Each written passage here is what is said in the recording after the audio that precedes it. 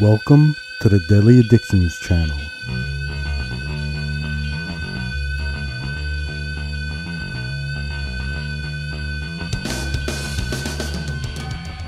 Hello, thank you for joining me. Going to be talking about a TV show called Deadwood. Deadwood is an American Western television show. It premiered on HBO in 2004 and ran to 2006. It had 3 seasons and then came back not too long ago for a movie or a made-for-TV type movie. Well, these days, anything that's done like a Netflix thing is considered a movie. They've done so well. That came out in 2019. I think it was called Deadwood the movie. This is one of my favorite shows. It's one of those shows that makes you so frustrated that there wasn't more. Again, this hits that spot. It's got about 12 episodes per season. It's great historical stuff, some new stuff they added to it, but done so well. You've got real life characters back in the days of like 1876. It's the formation of a camp that turns into a town called Deadwood. And there are some people from history, characters that you know that come through the town. Some stay a little longer. You get the heartfelt characters, sidekicks, and profanity. This show is amazing in my opinion. There's just too many good people. I could name Timothy Oliphant as the main character. Seth Bullock is the sheriff. You got Ian McShane as Al Swearingen, and he's an owner of a saloon. You keep going down the line, Molly Parker. There's just so many people that impact you on the show. You start to fall in love with the whole town, and you start to hate people in the town. It hits on all those levels of what you would think a town back in those days would actually be like. As a matter of fact, one of the little things that I've done recently with some of these is made a note that its use of profanity drew attention to the show. And I think the stats are, let me see if I can find it real quick.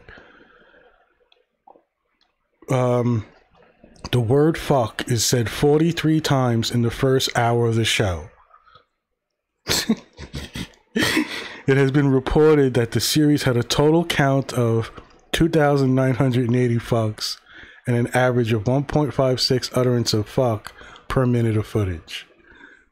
That's my show. It's right there. It's just blows my mind. The show is not running 10, 15 seasons, Academy Award, what are the TV awards? Whatever the fucking TV awards are. You can't get enough of this show. The people who come into the show later on, they capture your attention. They knock it out of the park with casting on every level. There's just too many good characters in the show, and you get really attached to them, and you know from the way the history unfolds that you know what's going to happen to some of these characters. It just really grabs at your heart, your emotions all over the place. You hate this person and you're supposed to hate them. Oh, it's just, and there's some moments that, you know, really hit you.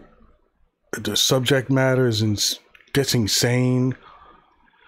There's so many characters in this show, you just can't get enough.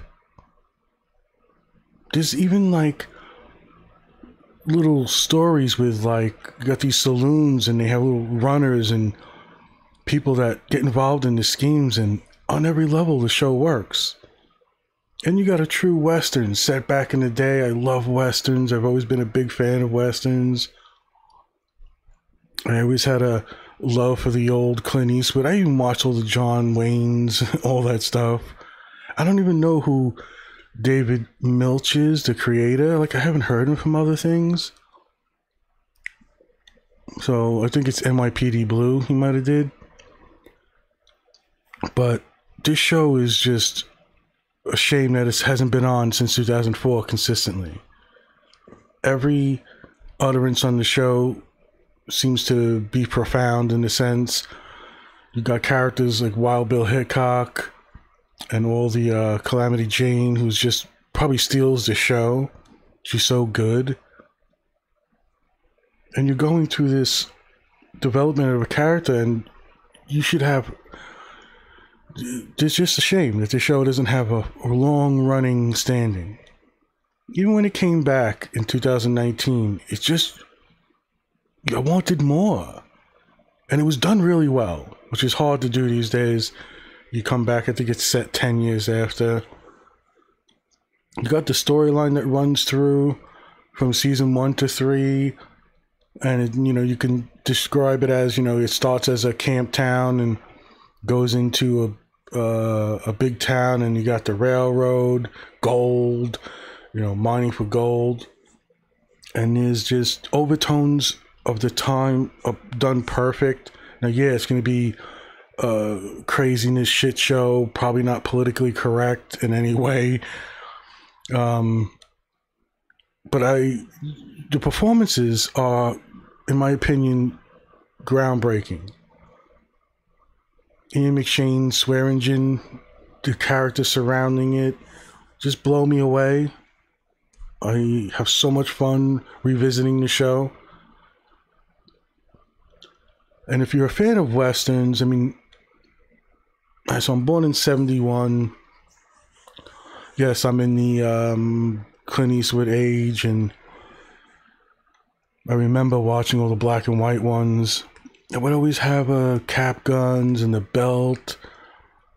There's something about seeing the old type guns and the gunpowder and the gambling, icons from the past.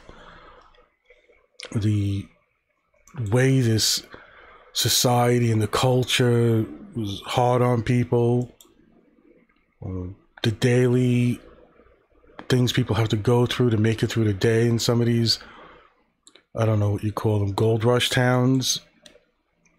There's also connections to Tombstone in a way.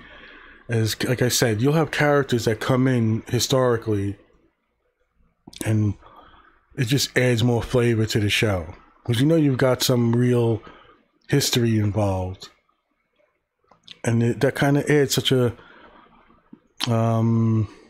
element to it that you don't see a lot.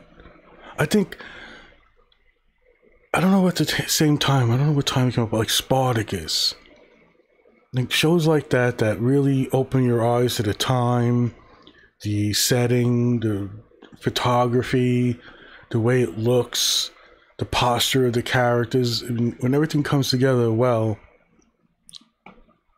it's a rare thing, and I think Deadwood is one of those shows. But then again, you look at it and go, how can it only have 3 seasons? How can it be so short?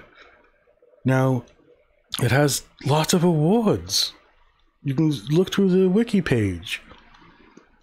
You'll see all the... it just blows my mind. Maybe it's one of those circumstances where not only is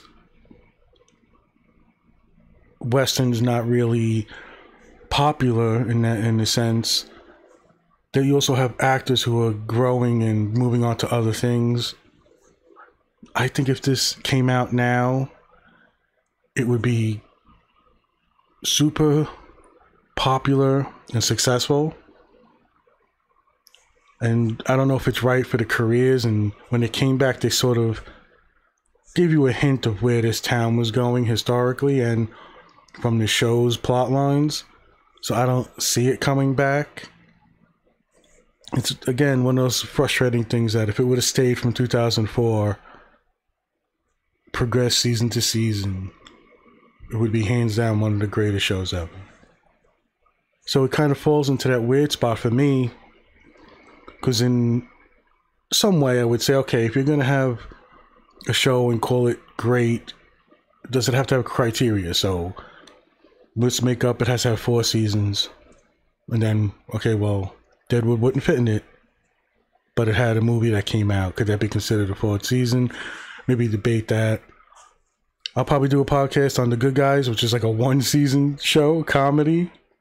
which is great. Another frustrating time where you just want more and it just goes away.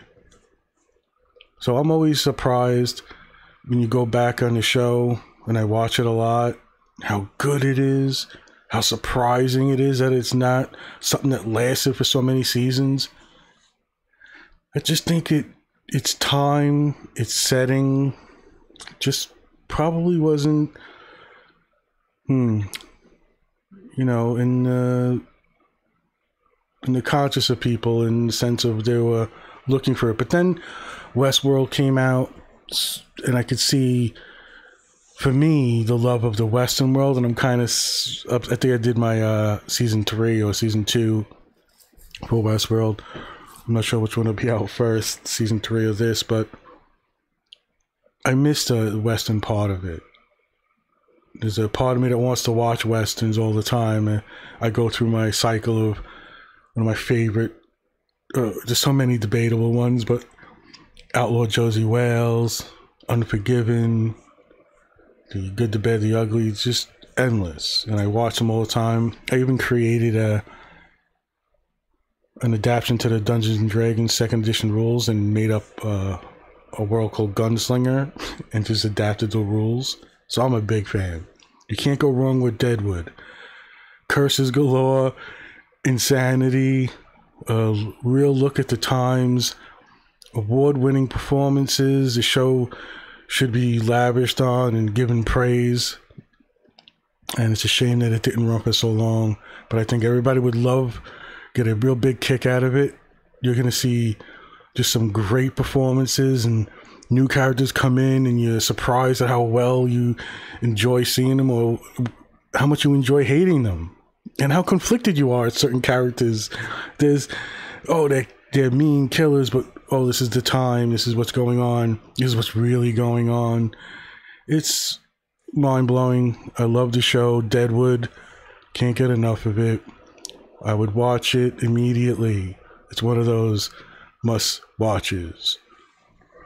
Take care, everybody. Until next time. Bye-bye.